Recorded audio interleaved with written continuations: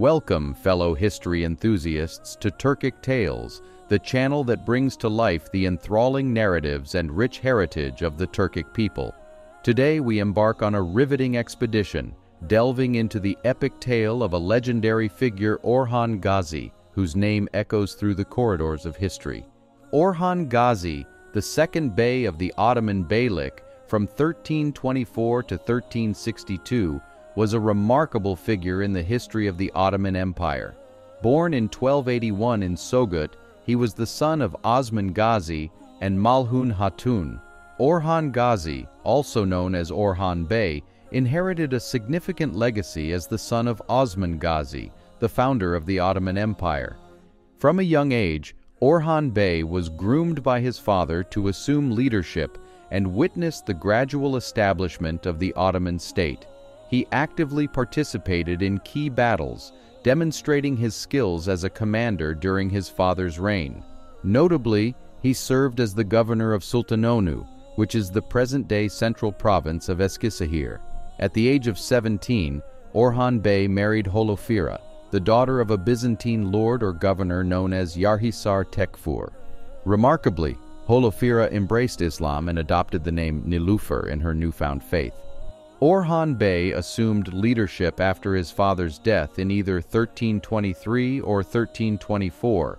Despite offering to share power with his brother Alaeddin respected their father's wishes and accepted revenues from a single village near Bursa.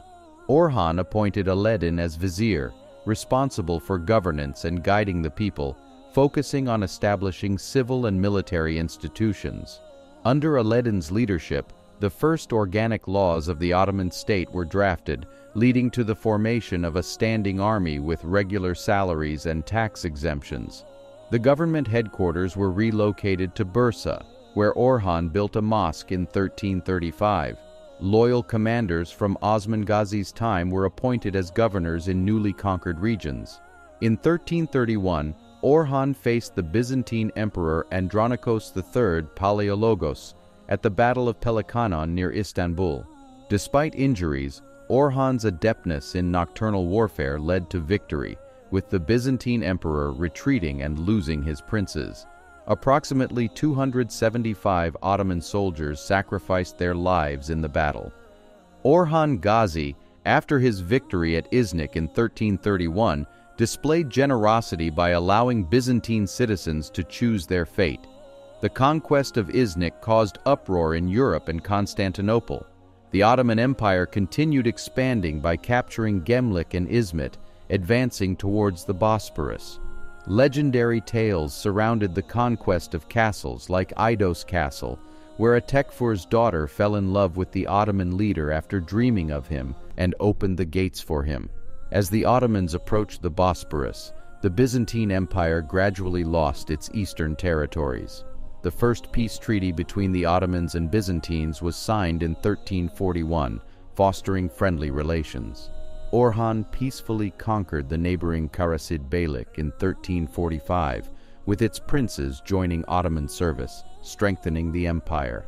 Amidst a power struggle in the Byzantine Empire, John VI Kantakouzenos seized the throne from the young John V Palaiologos. To solidify his rule, Kantakouzenos orchestrated strategic marriages between his daughters and the emperors of Byzantium and the Ottomans. Orhan Ghazi, ruler of the Ottomans, supported Kantakouzenos by marrying his daughter Theodora and sending troops to reinforce his forces. Orhan Ghazi was invited to Istanbul as a guest by Kantakouzenos, enjoying the city's sights from Üsküdar. However, their alliance quickly dissolved when Kantakouzenos betrayed Orhan Ghazi by contacting the Pope.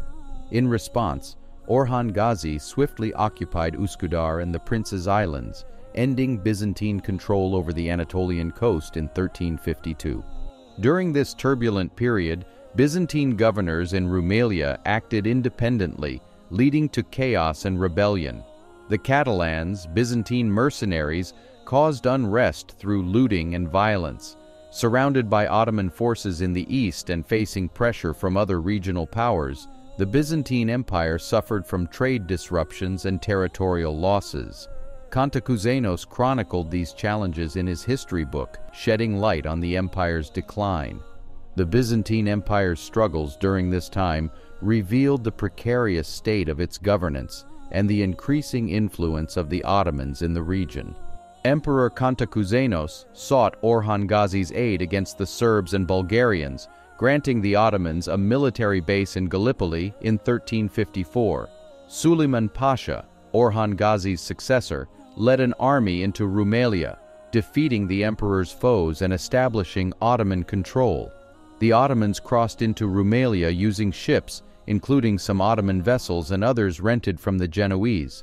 Kantakouzenos attempted to negotiate the withdrawal of Ottoman forces by offering 10,000 gold coins, but was rejected by Orhan Ghazi. Desperate, Kantakouzenos sought alliances with Balkan kingdoms but failed, leading to his deposition in 1355. The Ottomans solidified their presence in Rumelia, paving the way for future European expansion. This event demonstrated the growing power of the Ottoman Empire and the consequences faced by those who sought its assistance. John V Palaiologos, the Byzantine emperor, sought to maintain positive relations with Orhan Ghazi, the Ottoman ruler.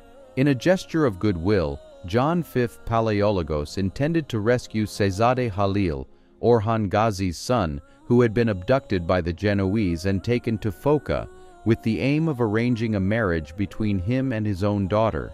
However, the emperor engaged in covert communications with the Pope, exploring the possibility of obtaining support from the Catholic Church by converting to Catholicism. Meanwhile, Orhan Ghazi's sons, Suleiman and Murad Bey, continued the expansion of Ottoman territories in Rumelia. The local populace willingly accepted their new rulers, as they respected religious freedom and protected the lives and property of the inhabitants.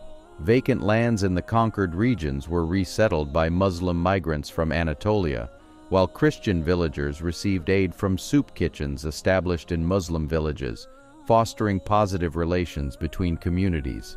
The conversion of some locals to Islam further illustrated the impact of Ottoman influence. Following the death of Orhan Ghazi's brother Aladdin Pasha in 1331, Suleiman Pasha assumed the position of vizier and became the crown prince. Exploiting the ongoing power struggle within the Eretinids, a principality in central Anatolia, Suleiman conquered Ankara in 1354. Orhan Ghazi's strategic focus was primarily on expanding Ottoman influence in Byzantine territories and Rumelia, rather than engaging in conflicts with Anatolian principalities, aligning with his broader mission. Orhan Ghazi, the renowned Ottoman Sultan, left an indelible mark on history through his remarkable achievements and tragic fate. Widely known for his expansionist policies, he ruled over vast territories, expanding his dominion nearly sixfold from his father's legacy. At the time of his death, Orhan Ghazi's rule extended over a staggering 95,000 square kilometers across 2 continents. Sadly, Orhan Ghazi's life was plagued by personal sorrow. Devastated by the untimely death of Suleiman Pasha, the governor of Rumelia, and overwhelmed by grief, he experienced a mental collapse in the following years. In his final moments, he imparted valuable advice to his son, Seyzade Murad I, before passing away in Bursa in 1362 at the age of 80. Orhan Ghazi's tomb lies adjacent to that of his father, perpetuating their legacy together. Orhan Ghazi's reign witnessed a significant population boom, with his territories encompassing approximately 3 million people. Notably, he achieved a religiously diverse balance by encouraging Muslim immigration from Anatolia, creating harmony among the predominantly Christian population. Moreover, the philanthropic spirit of Orhan Ghazi's first wife, Niloufer Hatun, remains an enduring testament to their rule. She contributed greatly to society, commissioning the construction of 3 mosques, a lodge, and a bridge in Bursa. Her significant contributions and longevity earned her the esteemed title of the first Valide Sultan, the mother of a ruling sultan within the Ottoman Empire. Orhan Ghazi's legacy, marked by territorial expansion, a harmonious populace, and philanthropy, continues to shape the narrative of the Ottoman Empire's early years. Discovering the extraordinary life and legacy of Orhan Ghazi has been truly captivating. Share your thoughts and suggestions below.